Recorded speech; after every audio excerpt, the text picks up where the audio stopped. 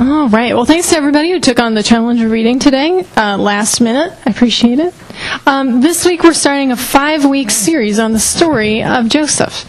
And I mentioned this last week, and as you just heard, it is a story that is full of drama and passion and has some important things to say about God and about how God can be at work in our lives. So I hope you'll leave this week ready to hear more of what's next.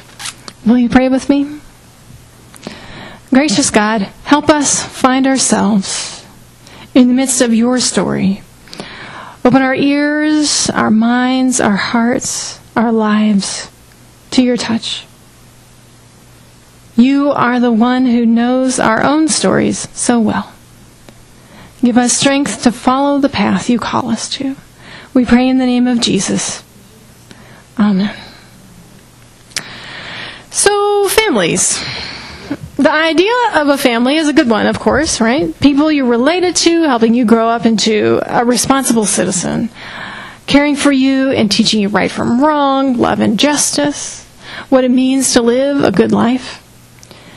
Family is the people who have your back, a refuge and a foundation when times get tough, and the people we're responsible for, too, so that we're tethered to the world, not drifting and purposeless. That's how it's supposed to work, anyway. And tradition, handing things down, is a big part of what it means to be family. We might get a big sense of loyalty, a gift for languages, our peculiar sense of humor, the ability to make friends with total strangers, or perhaps, most importantly, our sense of faith and connection to God. And it all comes from relatives we loved and watched closely and learned from. Of course, sometimes the thing you inherit is totally random. When I was growing up, I noticed that sometimes my dad would be sitting there quietly and then he would just laugh out loud for no reason, apparently. Just laugh out loud to himself. And I always thought that was weird. I was like, why is Dad doing that? Until I started doing it too. And then a couple of years ago, I was talking to my little sister, and she does the same thing. But when we do it, it makes total sense, okay? So there are traditions and talents and oddities that make their way down the family tree. But we know, too, that other things can come down the family tree and sometimes poison family life. Abuse and addiction, medical problems, depression, manipulation, you name it. The list goes on.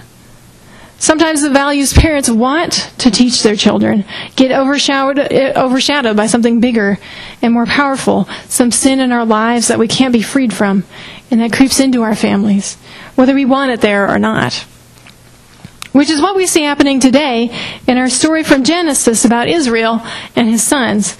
Israel's past, his history of jealousy, of trickery and manipulation, get passed down to the next generation and come back to haunt him as well. Israel was born as Jacob, and he got that name, which means heel and the heel of your foot, because he was the second-born twin, born holding onto the heel of his older brother Esau. But Jacob didn't accept being second-born. He was jealous. And he manipulated his brother into giving away his birthright and tricked his father into giving him the blessing that should have gone to Esau. And then he ran away from home when his brother became murderously angry about it. Now Israel has returned to the lands promised to his grandfather Abraham, had something of an ambiguous reunion with his twin Esau, and has been living there with his 4 wives, 12 sons, and at least 1 daughter, although it sounds like there's more, and the flocks and herds of a wealthy man.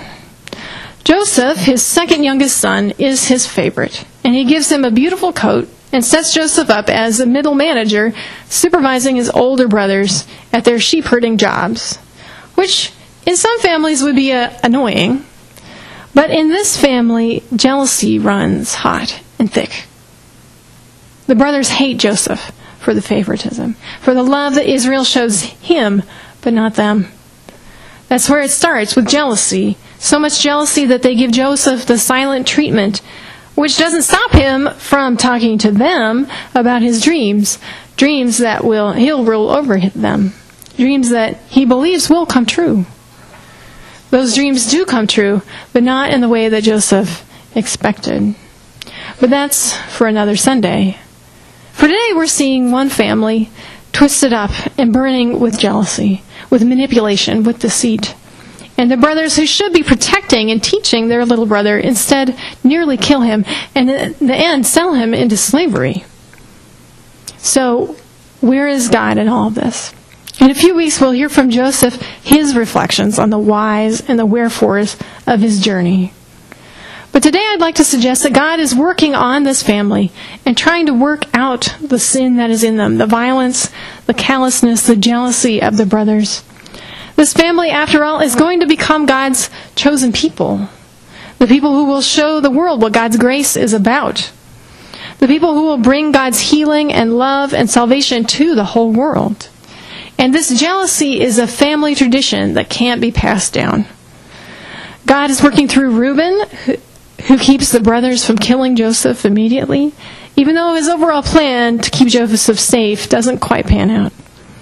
And God is working through Judah, even if it seems like maybe we can take Judah at his word, that he figures if Joseph is going to suffer, it's better to sell him and get a little profit than to kill him and get nothing out of it. Nice guy, right? Does that mean does that mean God wanted Joseph sold into slavery? I don't think so, but sometimes God just has to work with what we give her. And in this case, the brothers had jealousy and murder in their hearts. So God turned it into an unlikely escape. Joseph lived, and God was with him, even in the worst of circumstances, as we shall see in coming weeks. Sometimes people describe church or their church as a family. And in some ways, a church is like a family. We come together to learn how to love each other. And at the same time, for the most part, you don't get to pick who is in your family and who is in your church. One time a pastor named Martin Copenhaver asked his congregation to raise their hands if there was someone in the congregation that they just couldn't stand, if there was someone that they would never voluntarily spend a minute with, much less an hour. And then once people had their hands raised, he said, if you don't have a hand raised, you're not involved enough yet. Churches can have all the traditions, quirks, and oddities, good and bad, that families can have. And yet you might be surprised to know that a church as a family is not actually an image in the Bible. Instead, Paul tells us that the church is a body, the body of Christ, that we may be strangers or the best of friends or the best of frenemies, for that matter, but we come together as a body, as an embodiment of Christ. We are Christ's hands and feet, guided and enlivened by the Holy Spirit to do God's work in the world. When we take the communion bread, when we drink from the common cup, we become, or we memorialize, becoming part of Christ's body, brought together for a common purpose, to watch for, to call attention to, and to bring about the kingdom of God on earth. This is our holy calling. May we answer with love and with courage, by God's grace. Amen.